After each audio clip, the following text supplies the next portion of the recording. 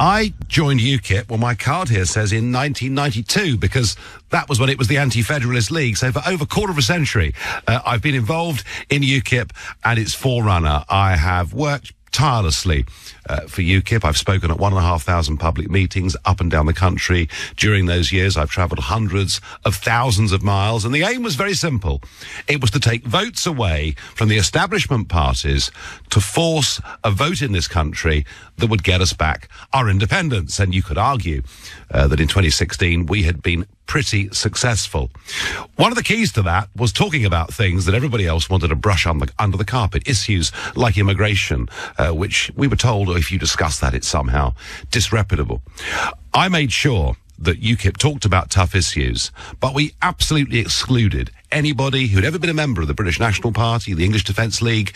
We wanted to make sure that when the abuse was thrown at us, it couldn't possibly be proved to be true.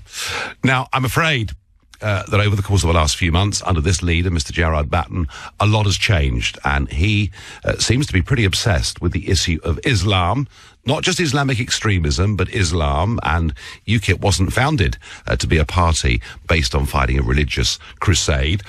And also obsessed with this figure called Tommy Robinson, whose real name is Stephen Yaxley-Lennon, who is seen by some to be a great hero standing up and fighting for working class people, but who has a pretty suspect record and who brings with him a group of people, I'm afraid, amongst which we see scuffles, violence. Many have criminal records, some pretty serious.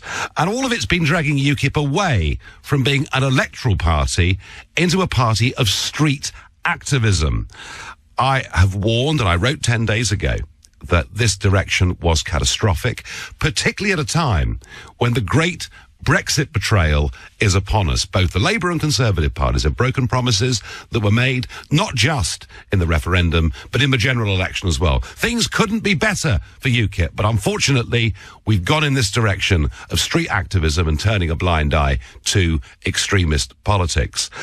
Many of the best people that I've worked with over those many long years have already left the party in the space of the last few weeks. There was one last hope that the party's national executive at the weekend would do something about this, would, pass a motion of no confidence in Gerard Batten ahead of what's due this Sunday. And this Sunday, there's going to be a march in London with Gerard Batten and Tommy Robinson as the speakers.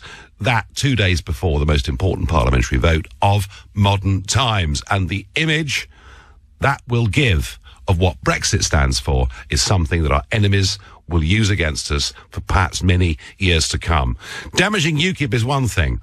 Damaging the Brexit cause is even worse. And I, with a very heavy heart, given how much I've cared for this party, the people within it, have reached, I think, a very sad decision, certainly very sad for me, that I simply can't go on with it. I don't recognise the party as being the one that I helped to found and fought for all of those years. I believe the brand has been now so damaged, so tarnished, that it's not able to pick up and won't be able to pick up the political opportunity that's there, staring it in the face. And so with very great reluctance, I have, as of now, resigned my membership of UKIP, cancelled by standing order at the bank. I'm no longer a member of UKIP, which, hey, it's made up the biggest part of my adult life. It's a very sad thing to do.